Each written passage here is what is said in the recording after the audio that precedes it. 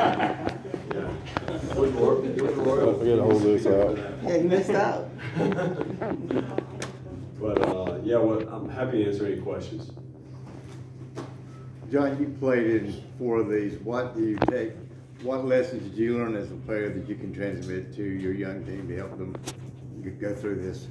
I think the biggest thing is that no matter how you ended up the regular season, no matter how you did overall, it really has no impact on, what you do in the ACC tournament. And you need to address it like a new season. You can't think of it, you can't even think about Friday or Saturday. It's all about Thursday for us. It is different not knowing who you're going to play yet, but of course, we'll be watching and we'll be preparing. We'll see this game today and then obviously tomorrow. But that's the biggest thing. You can't assume it's just going to happen. You have to go make it happen. John, obviously, all the freshmen have had quite the journey.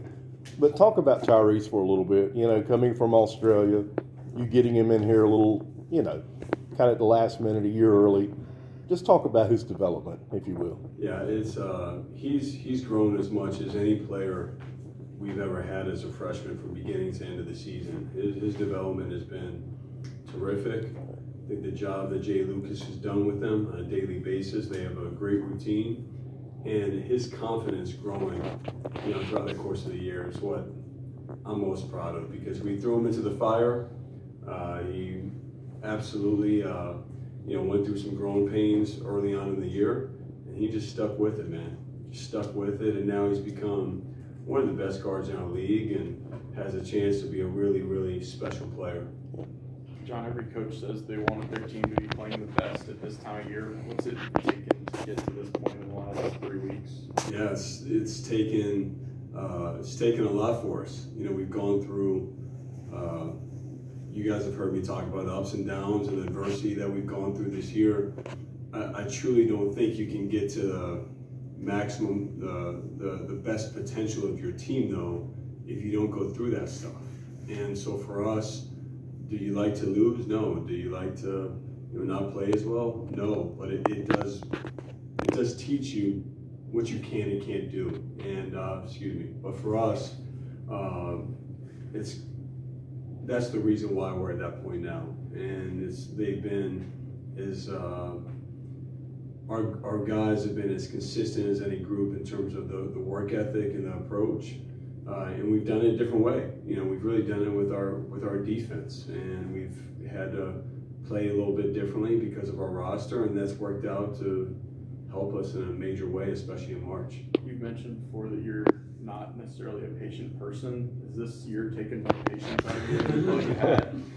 Probably. I think it takes perspective and probably poise. And that's for me. Whether it be playing or coaching, I've prided myself on those things, and I don't know if I was patient, we'd be in this spot. You can't be patient. You can't coach our guys that way, and I don't think anybody would be at Duke if they were patient. And so I hope you guys never say I'm patient, although this year I think it did require some. John, how reassuring is it for you that all of the things that you talked about when you were going through those tough road losses is paying off right now, and you and the staff as well?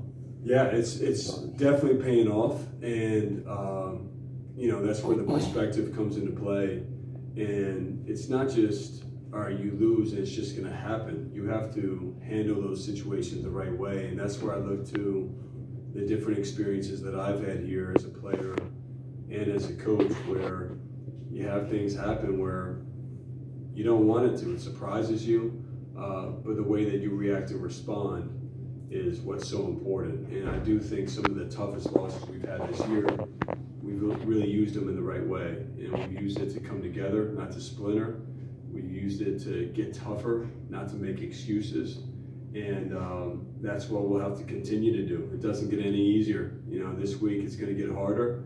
And that's the same approach that we'll have. John, does your confidence change? I mean, you've been confident the whole time we've talked to you, at least with us, about taking this job and the first time through it. But like you said, things didn't go linear, the whole time. Was there points where you kind of second guessed because it was your first go around, and you say no, stay with it, and this is going to work out the way I'm doing it? I've had I don't know what you want to call it, but I've had a really deep belief, since I got this job that we were going to get there. And I truly knew it wasn't going to be smooth sailing. I knew that. Do you go into a game anticipating to lose? Of course not. But my belief hasn't wavered. There's decisions, and I hope this never changes for me, but I always analyze decisions that I can make, strategy that we can do better, but it's not doubt. It's it could be in high school, it could be when I was really young, playing the best team. I always felt like my team was supposed to win, and that's how I feel here at Duke as the head coach. And so, to answer your question, no, I believed in it fully every step of the way, even when it's at maybe its lowest point. And so, yeah, that's how I felt. When you talk about the team not splintering, you had a lot of young guys haven't played together before, really. And Jeremy's the only captain.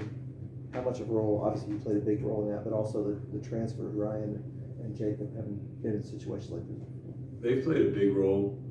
Jake and Ryan have been in situations where they have won, haven't won, and you use those experiences to not want them to happen again. Obviously, our staff, we've all had those different experiences. Jeremy being a part of a team that didn't make the NCAA tournament and then is in a Final Four. It's as big of a difference as you could have. And I give them a ton of credit. I've mentioned that meeting that we had after the Miami game to you all before. That was a pivotal moment for our team. And then I credit the freshmen because, it hasn't been, just, all right, game one, and they're just overpowering everybody. They've had to deal with experience and figure out what works and what doesn't. I credit their families for, supporting them in the right way and allowing us to coach them and to get them better. And I think that's why you've seen amazing growth, from them throughout the season. And I give all those different things a little bit of credit because it wouldn't happen with just one of them. You need the experience, you need the attitudes, but you also need the support from key people and family, from our families. I'll try to follow up on that meeting after the Miami game. Two parts. One, how quickly thereafter did you realize or appreciate a change in your team's attitude? Was it immediate? Was it more gradual? And two, what did the fact that they had that meeting sort of tell you about the in-locker room accountability and leadership that you have? Right. Brendan, I noticed it right away.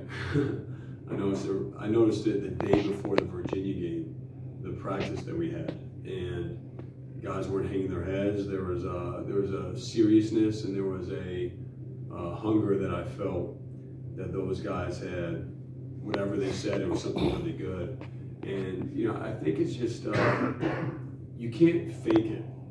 I guess that's the best way to put it. Other teams can have meetings, and certain teams that even we've had where you meet, but if it's really from the heart, if it's really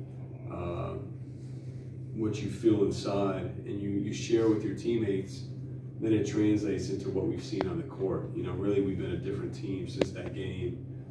And look, I would be lying to you if part of this wasn't the continuity we've had too. It's the best stretch we've had of getting to have a set rotation and learning how to play with each other. But it's really more about the attitude and approach that we had from the leaders, Jeremy, Jake, Ryan, and then the rest of the group. Kind of over that winning stretch to end the season, especially looking at Notre Dame, NC State, and then Carolina over the weekend, you guys have shown a lot of discipline to kind of close out tough games. Is that something you can teach, and kind of how does that play into the ACC tournament as you go forward? Well, in March you have to grind out close games, and we've been prepared. We've been in a lot of close games this year, and some of them I wish weren't close, where it's a 10-point game, and if you can figure out a way to put it away, as opposed to it being a single, it being a 2 or 4 point game down the stretch. But we've also learned from those experiences, and we haven't just learned what it's like to be in them, but also how to win them. And so I feel that's given us a lot of confidence, making free throws at the end of games, and also getting key stops. The Carolina game is a great example, being up 3 to get one final stop. And so we have to use those. We've literally after every game, we've watched film and learned from each one. And I do think that's translated, and where it's given us an older group heading into the postseason. Jon, Ryan spoke about the balance that you guys have to have going into this tournament of, you know, realizing everything's clean slate. Everybody is 0-0 and everybody's kind of going after a championship. But at the same time, you have to lean on what worked for you guys during the 6-game winning streak and, you know, apply that, you know, into the way you guys play this week in Greensboro. What's going to be your approach as a coach, you know, telling your players like, hey, let's lean on what went right for us here, but at the same time, let's still do it out. Right. It's actually Ryan should maybe address the team, because what Ryan said is spot on. It's 0-0, but still, we should take the confidence with us in how we've been playing. You know, look, we're a defensive team, we're a rebounding team, and we've been a team that's taking great care of the ball. We've had great value of the basketball. And if we do those things, I feel it gives us a chance. We still need to execute, and we can play better on offense. We can play better on defense. But that's been our identity, and you can't lose that, and you can't try to do anything different once you get into the postseason. I think that's a key thing. Let's be us. Let's do it hungry, together, and good things will happen. Jon, if you had a chance to talk to Nate, and if there's anything you can share. You know, I'd rather keep that private, but obviously I'm with him. You know, he's been a close guy for me since I started here. You know, I think we were together for about 10 years, you know, as a couple years as a player and as a coach. So with him, support him all the way. He's a great coach, but he's even a better person. You know, he's been just a great person in my life, and so I'd rather keep anything else private, though. Jon, you mentioned we're a defensive team. You said, I had belief in this the whole time. Right. You built the team in this image. Why did you, for the first team that you were sort of constructing, why did you want it to be this way? Why did you want it to be defensive focused and rebounding focused? You know, it's, I can't tell you, when you're putting a team together, you have a feel and a vision for how the team may play and what we may do. The reality of what makes you successful, you find out once you're with them on a daily basis. And so I think that's shifted for us throughout the summer and the fall and through the course of this season. But it became very clear to us once we got our team together that we were going to be as big as any team we've had. I didn't know we'd be the rebounding team. I couldn't tell you that in the summer. All of a sudden we start playing games and it's, wow, jumps off the page at you.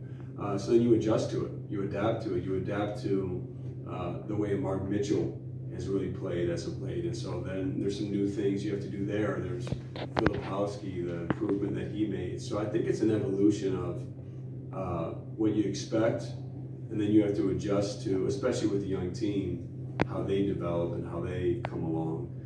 But I can't tell you this is exactly the way that I thought it would be, but I do know the belief that we are going to be in a place to be really successful. That never wavered. We've talked all season about how Lively affects so many things with his defense. Even when he doesn't block a shot and all that. Saturday, he didn't get to play as much because of foul trouble. Why was the defense still as good? What allowed you guys to do that? I think the habits that we have in place, Steve, are they've been really consistent. Everybody understanding. It's been as much as any team watching film on their own. So knowing a game plan, following the scouting report. They see film all the time where areas we can do better, but we've been really good with that. And so there's not the breakdowns, or there's not just giving away baskets as much. Now there's still some things we have to clean up, but I credit that. And I credit Ryan Young. He's very different, but the physicality that he brings when he's in is huge. And, you know, I was going to mention at some point, but, you know, when Derek's out, you still have Mark Mitchell, who cleans up so much. You know, I was disappointed for him. He wasn't all defense or all rookie team. Like, there's no doubt in my mind. And look, I know I'm biased and all that, but the value that he brings when he's on defense, literally to guard 1 through 5, he's as good as anybody we have off the ball. He protects the rim. He guards 1s, 2s, 3s, you name it. And so I'm very lucky as a coach. When you put a Derek out there, when you put a Mark out there, they clean up a lot. They clean up a lot. It's you know, the scheme and the strategy and all that is great. They have a lot of ability to help. And he's had, no question, one of the best 5, freshman seasons of anybody this year. He's done a big-time job. He's playing his best basketball as of late. But I was disappointed for him. And I don't want to make it a bigger thing than it is. But Mark's been such a key guy for us, and he will be here down the stretch. John, thank you. All right, thank you all. Thanks.